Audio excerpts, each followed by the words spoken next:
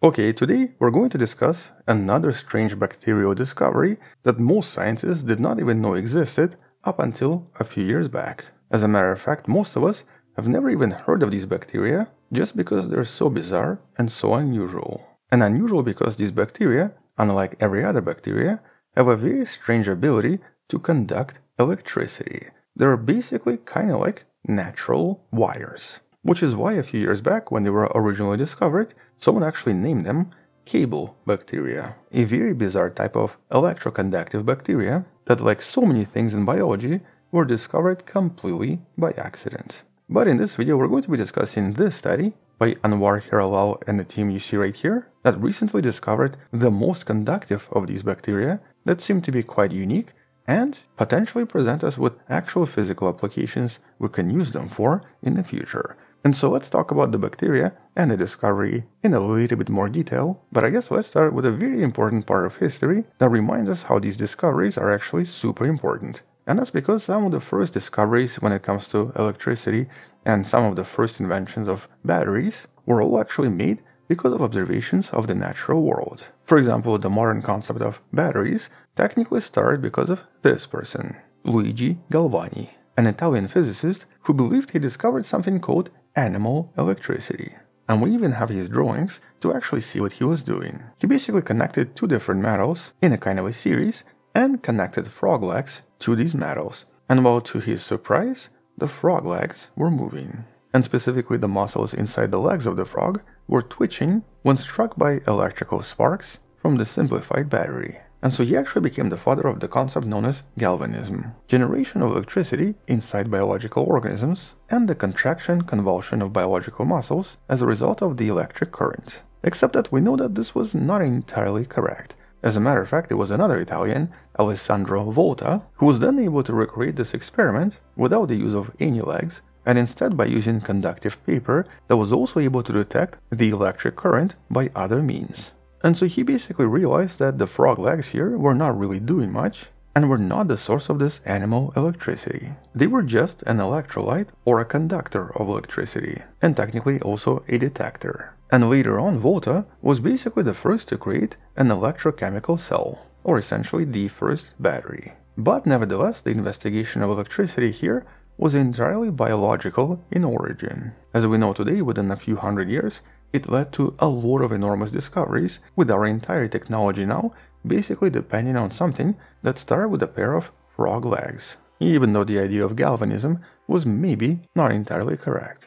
Okay, fast forward 250 years. And here we had a bizarre observation in 2010. It was reported in the study by Lars Peter Nielsen and his team. And in essence, it was an unusual conductance of sediment that suggested that for some reason the sediment that was measured in the water was way more electrically conductive compared to what was expected if this was just soil. And because in this case this electroconductivity was actually directly connected to oxygen consumption and also various chemical reactions inside the soil, this basically created a problem for many different models. And the conclusion in the study was that this electrical communication seems to be the result of some kind of a chemical and biological process and seems to add a new dimension to the knowledge of biogeochemistry and microbial ecology. Or essentially it implied that there was something mysterious going on, but nobody actually knew what.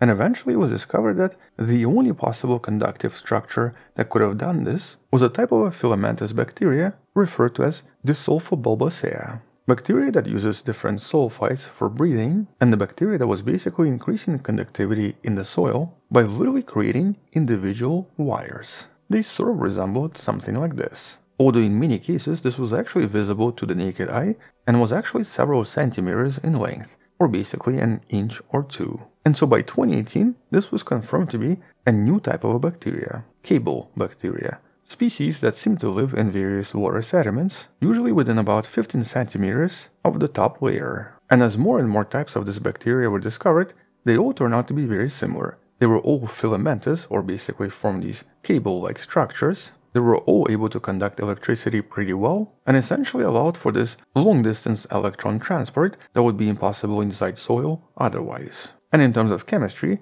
they basically dramatically increased sulfide oxidation and oxygen and nitrate reduction, which dramatically changed a lot of these sediments, creating a lot of different metabolic reactions. And so in some sense, these bacteria were basically forming a kind of an electrical structure in a lot of different water sediments, literally representing a kind of a living wire. And biogeochemically, they dramatically increased sulfur, oxygen, carbon, and nitrogen recycling, increasing it by over 40% to what was previously predicted.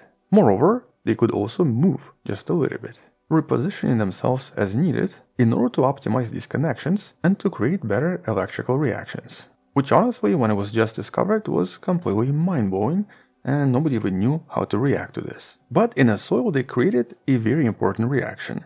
They connected previously separated oxidation and reduction regions, which would suddenly make a lot of sediment underneath very chemically enriched. And eventually it was discovered that sometimes they're also connected to various aquatic plants. In many cases, they seem to be part of the root hairs and a part of what's known as the rhizosphere. And though they certainly do a lot of important stuff there, even today it's actually unclear exactly what their purpose is. We just know that they're very important in terms of geochemical properties. For example, they seem to be one of the main driving forces for the oxidation of iron, with many of these iron oxides binding to additional molecules and various compounds in order to create more complex stuff. Moreover, in some soils, they actually seem to prevent certain emissions, such as, for example, emissions of methane. In every location with cable bacteria, the methane emissions were very minimal. And as you might know, methane emissions are actually becoming a bit of a problem because methane is a very potent greenhouse gas. And so trying to understand exactly what these bacteria do and exactly how they do this is potentially way more important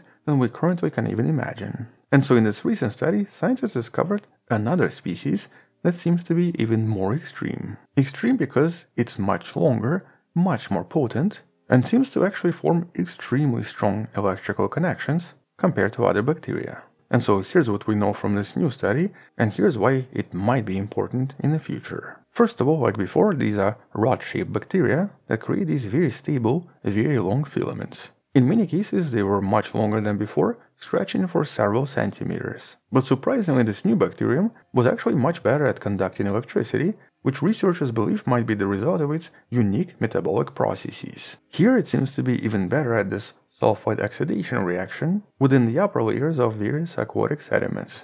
But more specifically, the electrogenic metabolism inside this bacterium seems to involve two different types of cells. In essence, it's a kind of a multicellular filament with different cells responsible for different metabolism. The deeper sediment cells seem to perform sulfide oxidation and basically transfer electrons from there to the surface. And this is where other cells use oxygen or nitrate as the electron acceptor, finishing the chain. Moreover, they're able to form extremely complex shapes and complex networks, sort of resembling a typical electrical grid. Except that obviously here this is underground and technically underwater. And on top of this, they seem to contain various features on the surface, and they're also much thicker, up to 3 times wider than other bacteria, containing various ridges on the surface, which seem to increase the overall conductivity, with the fibers inside containing nickel, which essentially literally turns them into electric cables, making these the most efficient bioelectric bacteria we've seen so far. Here's actually how it compares to other species, and essentially what some of these species used to create these electric reactions. But I guess the main question here is, can we actually use this for something practical, or is this just an interesting discovery in terms of biology? And well, to answer the practicality question, we have to take a look at something slightly different. MFCs, microbial fuel cells. This is actually a concept that was originally proposed back in 1900s by Michael Potter. He proposed using bacteria to generate electricity back in 1911. And although technically this idea is still in its experimental stage, one of the more intriguing experiments was conducted back in 2007, when scientists in Australia were able to generate electricity, carbon dioxide, and water by converting brewery wastewater, mixing it with various bacteria. In other words, they were able to treat wastewater, turning this into clean water, plus electricity. And so principle of MFCs relies on converting chemical energy to electrical energy through the use of bacteria.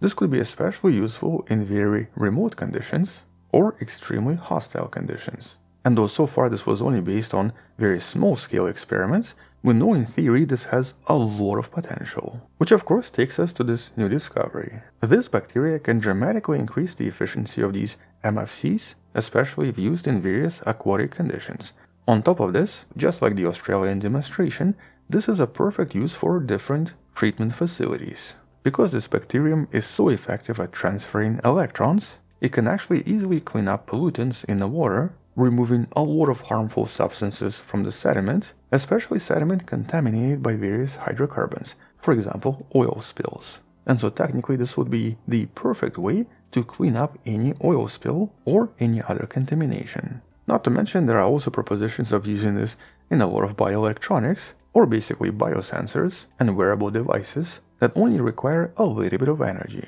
And so there's definitely a lot of potential for future use. As a matter of fact, one of the easiest ways to use this right now is to actually monitor the environment by seeing the amount of electricity produced by these bacteria. Because environments that have been polluted will produce different electrical response as these bacteria interact with those pollutants, making this a really exciting discovery that, though is still in its infancy, has a potential to transform our society even more in the next few decades. Exactly how, though, only time will tell. And on that note, once we have some more discoveries, or once someone else discovers something else about these cable bacteria, we'll come back and discuss this more in future videos.